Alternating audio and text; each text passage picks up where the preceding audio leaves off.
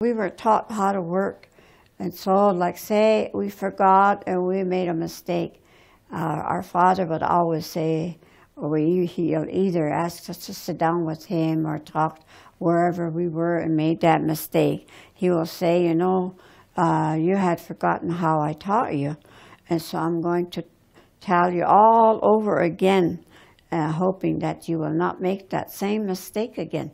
They didn't get after us, or he wasn't angry at us for making that mistake, but he'll tell us again or he'll show us again. And by living, you know, that kind of example, I learned a lot. And of course, you know, that's outside work, that our father teaches us how to work.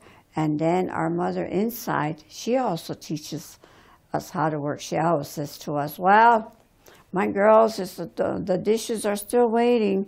You know, these dishes have no legs. They'll be just sitting there waiting for you. And, you know, in a nice way like that, never really get after us. So we start doing our dishes. But of course, you know, we always take turns. Are you going to do the washing or drying? And we always take turns. But of course, we always have to warm up the water and do the dishes. So that's how our mother treated us. And then she taught us how to make bread, how to even boil water before you make your soup.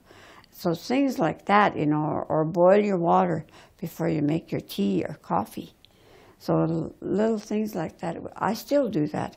I still boil my water before I make my oatmeal. So things like that, they taught us. They never really get mad at us for making a mistake. They just say, okay, this is how, they tell us again.